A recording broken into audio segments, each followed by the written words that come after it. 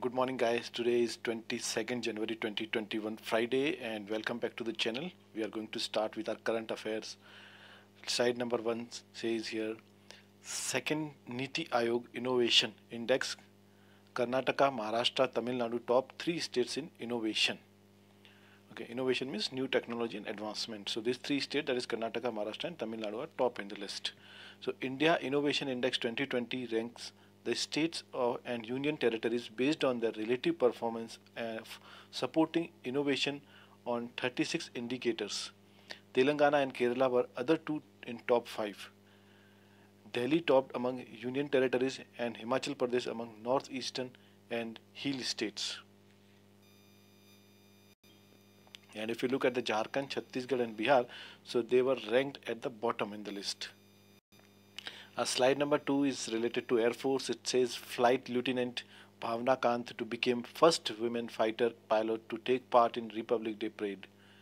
She will be a part of Indian Air Force tableau that will showcase mock-ups of the light combat aircraft, light combat helicopter, and the Sukhoi 30 fighter plane.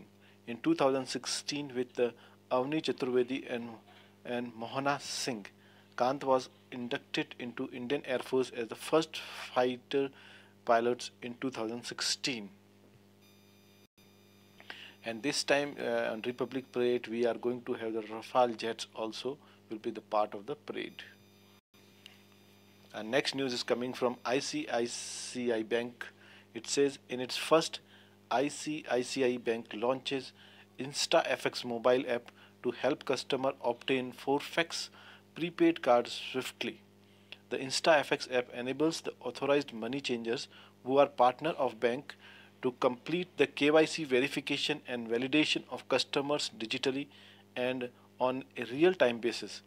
ICICI Bank for Forex prepaid card gets activated swiftly within a few hours.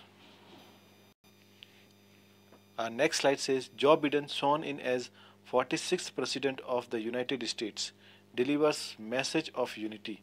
Joe Biden was sworn in as the 46th President of the United States. Kamala Harris, the daughter of immigrants from Jamaica and India, also took oath as the new Vice President, becoming the first woman, black person, and first Asian American in the post. Our next news says MORTH DRDO signs pact to collaborate in sustainable geohazard management. Initiative will ensure safety of road users on national highways against adverse effects of landslides and other natural calamities. Will cooperate in planning and designing of various avalanche and landslide control structures, pre-feasibility of tunnels and viaducts, etc. And next news says Sports Minister Kiran Rijiju gets additional charge of Ayush Ministry. The temporary move was necessitated as Sripad Yesho Nayak, the Minister of State for the Ministry of Ayurveda, Yoga, Naturopathy, Unani, Siddha, and Homeopathy, is undergoing the treatment after he met with an accident.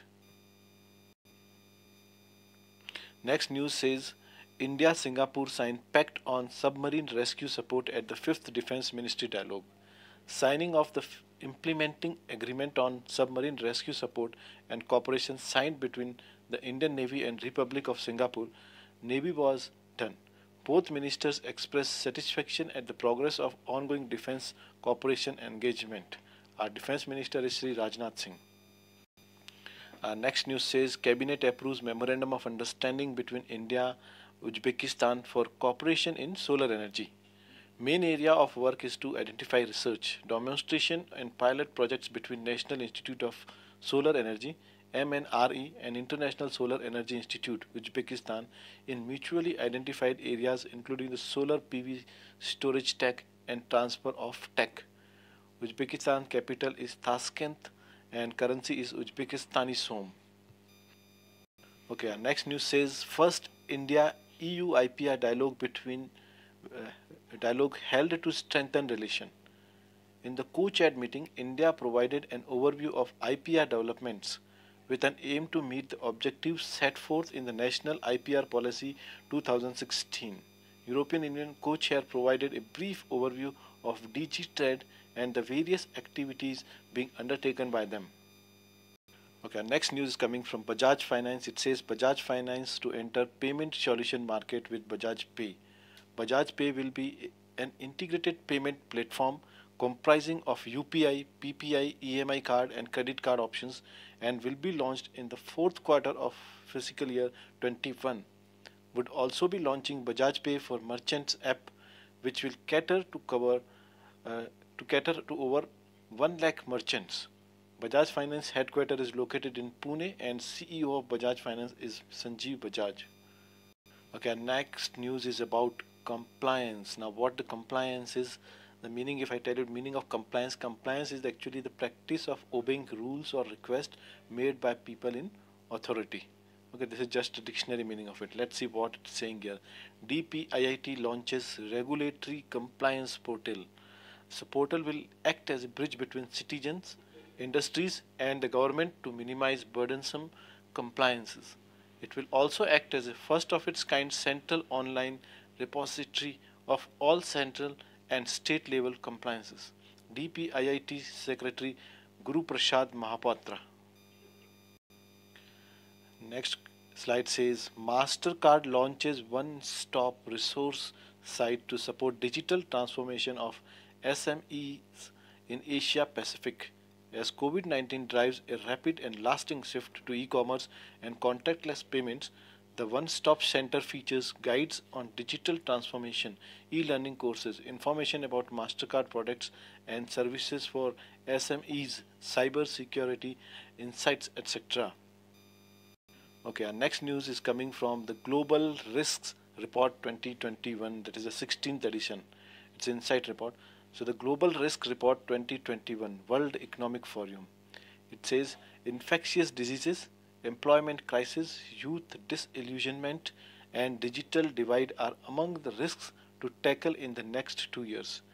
Threats in the next 5 to 10 years include state collapse, biodiversity loss, and adverse outcomes from technological advances.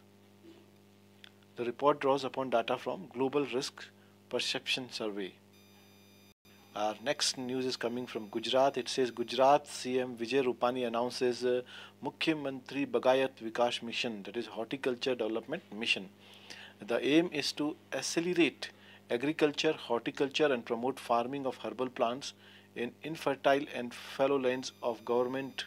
It will also create employment opportunities through an increase in an export of such products and double farmers' income. Gujarat's present governor is Acharya Devvrat and CM is Vijay Rupani.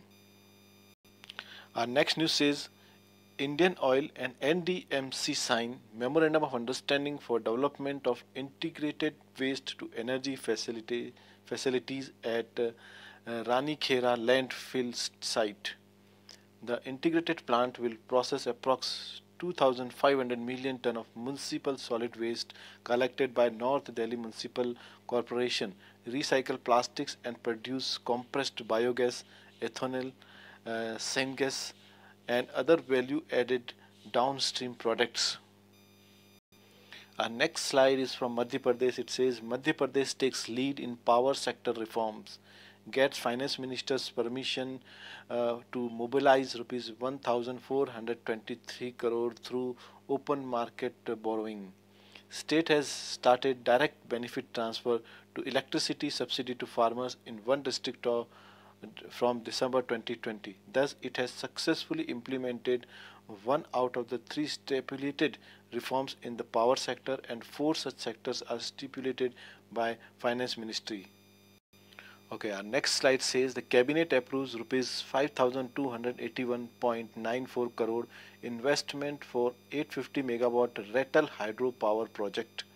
Approval given to new joint venture company JVC to be incorporated between NHPC and Jammu and Kashmir State Power Development Corporation Limited with equity contribution of 51% and 49%. Government to provide grants of rupees 776.44 to JKSPDC and NHPC to invest on own. Retal HEP is located on Chenab in Kishtwar district. Okay, our last slide of the day that is coming from Power Grid. It says Power Grid Corporation signs agreement with Himachal Electricity Board for telecom network in hilly remote areas. It is for utilization of 500 km of optical ground wire telecom network.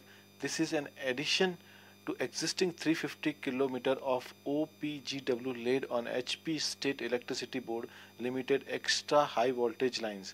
This 850 km long network will enable PGCIL to reach remote areas.